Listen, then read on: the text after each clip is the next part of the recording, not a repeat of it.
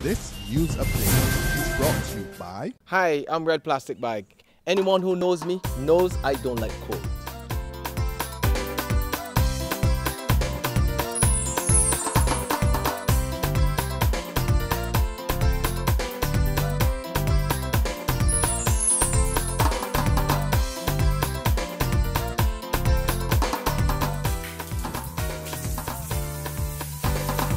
Sunshine reigns in my country. I love it. Catch the sun power.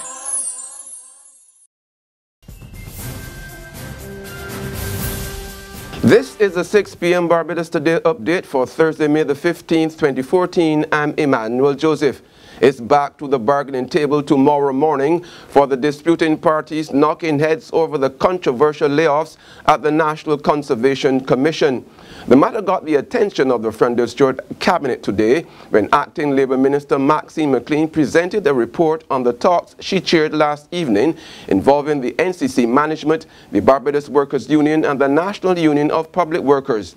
There's no word on the Cabinet's position, but McLean has summoned the players to another round of talks tomorrow. Today, the BWU's Assistant General Secretary, Dwayne Paul, was expecting an early end to the dispute. We anticipate that we could get this wrapped up, as I said, before the end of the week. We are pushing towards having this resolution before the end of the week, and as I said, when we left the meeting last night with the recognition that the problem lies in the breach of process, let's say that we can have this matter resolved fairly soon. His colleague NUPW General Secretary Dennis Clark was anticipating a solution by the end of the day.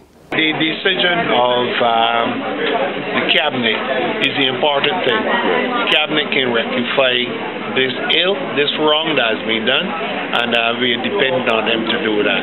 If it is not done well, we've already alerted the workers, we put them on standby, and we'll go from there. The Barbados Investors and Policyholders Alliance has some questions about the new payout proposal for CLICO policyholders, and it's calling for a meeting with CLICO Judicial Manager Deloitte to clarify a number of issues. Now, under the arrangement approved by the Friend Stewart administration, holders of life, health and pension plans will receive the full value of their policies, while those with executive premium annuity policies will receive the value of their principal investment. BIPA President June Fowler says they need a clear meaning of principle as well as specific details on the nature of the annuities, including the proposed interest rate, term and early cash out options. The policyholders also want more details on the establishment of the new insurance company, NUCO, which will take over the insurance business. Chefette Restaurants is staying at home, at least for now. Managing Director Ryan Halut told the opening of its new Welch's location the franchise is focused on expanding its brand locally, and he announced that restaurant number 16 is on the menu. Halut explains it's a deliberate business decision to increase its investment in the local economy given the prevailing economic woes. Right now the view is we're in a battle for making our country come out of this recession. We need all hands on deck in this country. We need our best employees in this country, focusing on this country and not. When you're in a war and you have an army, you go forward. You don't split up your army and you don't do that and send some to this country and some. We're not doing that right now. We're focusing on here.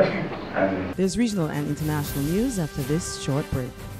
Hi, I'm Red Plastic Bag. Anyone who knows me knows I don't like cold.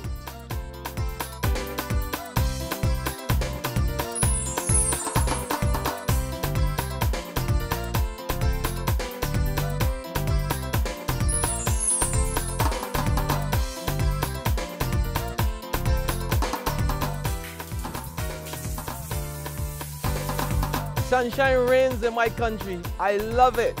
Catch the sun power. To the region, in Jamaica, Senior Superintendent of Police James Forbes is facing 6 months in jail if he fails to pay an $800,000 Jamaican fine by the end of the day. Today, Magistrate Stephanie Jackson Hazley handed down the order 6 days after Forbes was found guilty of perverting the course of justice. Forbes' charges stem from a meeting he admitted he facilitated between businessman Bruce Becknell and 2 police sergeants.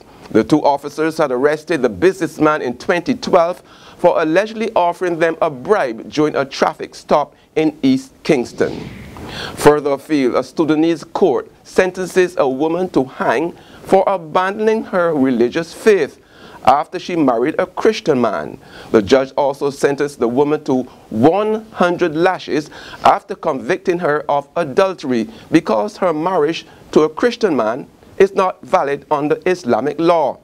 In handing down the ruling, the judge told the woman she was given 3 days to recant, but she refused to return to Islam, and therefore she will be sentenced to death by hanging.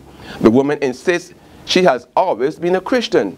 According to media reports, the woman is pregnant and the sentence will not be carried out for another 2 years. She expected to receive the lashes after recovering from childbirth. Amnesty International has condemned the sentence as appalling and abhorrent. That's been the 6 p.m. Barbados Today update. Join us again at 7 in the morning. Until then, log on to www.barbadostoday.bb. Subscribe to our e-paper and like us on Facebook to get more news and sports. I'm Emmanuel Joseph. This news update is brought to you by... Hi, I'm Red Plastic Bag. Anyone who knows me knows I don't like cold.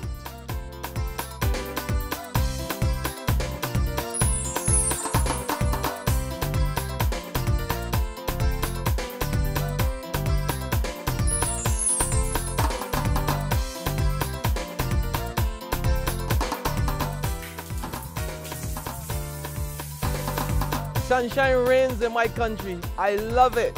Get your